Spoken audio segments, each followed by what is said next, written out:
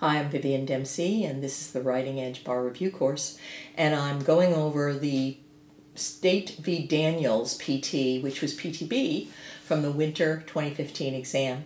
I'm now discussing the second issue for Gloria, which is the public records exception.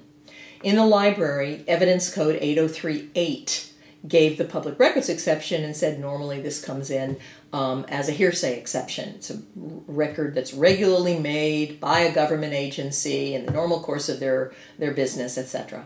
However, 8038 subsection C specifically excludes police observations in criminal cases. So if you remember, as to Gloria, okay, the policeman watched her and interpreted that what she was saying was yes and no. Okay, she couldn't speak. So this was clearly police observations in a criminal case. So the police officer's testimony, not admissible. Good.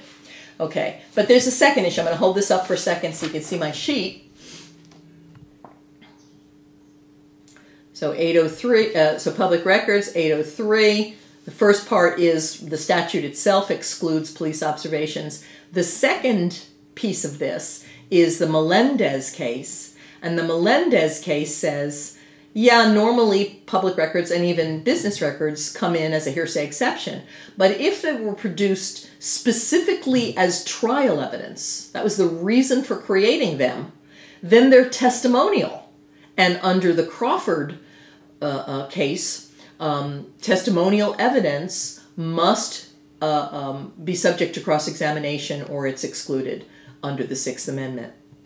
So the second issue relates to the paramedic.